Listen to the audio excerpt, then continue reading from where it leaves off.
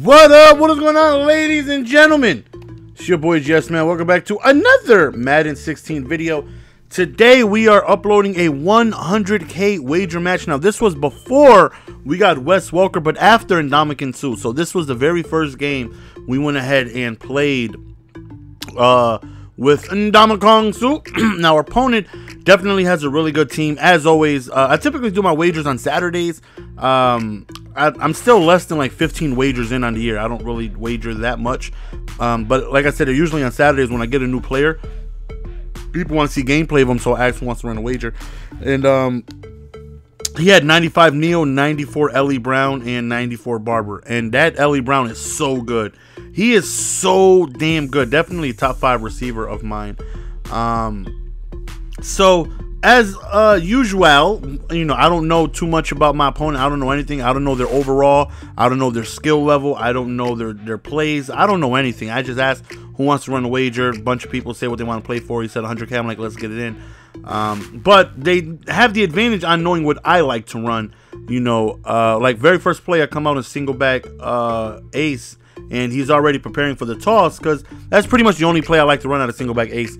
And he started moving his linebackers towards the outside, preparing for the toss play. And which is smart of him to go on ahead and, you know, make adjustments knowing what's coming. But, you know, like I said, they know what it is I like to run, and I don't know anything about them. Walter Payton is so good in this game. A lot of people are asking about Eric Dickerson. When am I going to get him? There's 4 reasons that are preventing me from getting Eric Dickerson. Reason number 1 is the fact that what are the 4 reasons? Dang it, I had this before I started the video. Reason number 1, well, you know what, let me just not go in order. Okay, so one of the 4 is that Walter Payton is really good. He's really good. He is a monster. He runs the ball extremely well. He's tough to take down. Has a lot of strength, has a lot of speed, and typically doesn't make me want to go on ahead and not use somebody else since he's so good. Reason number 2 is that he's not a higher overall, so typically we don't need him. You know, I like to get you guys gameplay of, you know, this is actually the first year where if they were tied for the overall, I got them anyways to get you guys gameplay of them. Last year, all I did was highest overall, so if it was tied, I did not get them if I didn't see fit. So, you know, he's not a higher overall running back. He's tied for 95. Reason number 3 is he's expensive. He's still going for close to 1 million coins. Close to 1 million coins he's still going for. That is quite a bit. Like, that is a lot of coins that he's still still going for 900k. Like, that is quite a bit. And number 4 is that I heard word on the street is that Thanksgiving Barry Sanders may be coming out. You know, the last thing I want to do is spend 1 million coins on a player and, you know, Barry Sanders comes out, you know, 3 days later. That would suck, you know, for me to waste close to 900k and Barry Sanders comes out and that 900k could have went towards him, and then that would mean that Eric Dickerson price would drop considerably. So yeah, definitely don't want to do that. Also, well, like last year, 98 overall Barry Sanders came out for Thanksgiving along with 96 Terrell Suggs and 95 Troy Aikman. Not really sure what they plan on bringing out this year due to the fact that yeah, I don't know what I was going with that. Yeah, I just don't know what they're coming out this year. Now, when you go to franchise mode and you go to the highest legacy overall, it shows you people that should be coming out at a later time. Like you see Barry Sanders' name, you see Jerry Rice, and you see Reggie White, and you see a bunch of other folks. So you would assume that they have the rights to put their name in the game. And so Barry Sanders should be coming out at some point.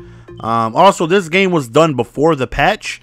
So the blitzes that everybody was running, everything worked. You know, 4-3 under B gap, my quarters 3-man B gap, 4-man B gap still worked. Now post patch, I know 4-3 under is pretty much dead. They shut that down, and so did the quarters 3-man B gap. But I found how to do the B gap sending 5. So I just need to make sure it's still consistent. If it is, then like I always say, I definitely do not mind sharing anything I ever find out with you guys if I find it out on my own. I would never find something that T-Raw showed me or told me, or a blitz that somebody else told me, and let you guys know how to do it. But if I find out how to do it and I figure it out myself, then I don't mind sharing it with you guys, and I've always been that way. I just don't give out any defensive tips because I never find any. But if this 5-man B gap out of quarters is consistent, then I would definitely share with you guys. Now, I won't post it on YouTube, but I will let you guys know how to do the setups on Twitch. Link is in the description if you guys want to follow. Feel free to. Feel free to. That's my Tourette's just coming in out of nowhere.